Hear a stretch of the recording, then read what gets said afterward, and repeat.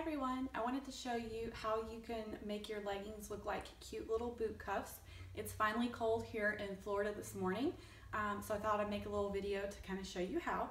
So the first thing I did is I picked out two pairs of leggings. I have my pattern pair on the inside and I turned them inside out so that the pattern is actually facing my skin when I put them on, and then I put my solids on the outside. You can also do the opposite and do your solids on the inside with your pattern on the outside.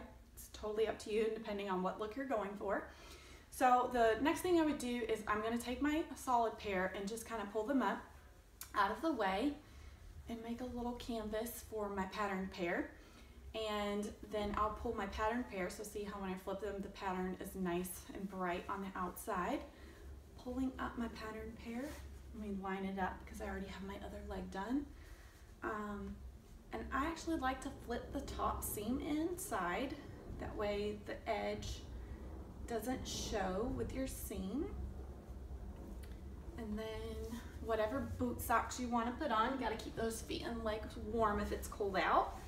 And add your boot, and there you go. So then you get a nice little pop of pattern at the top of your boots.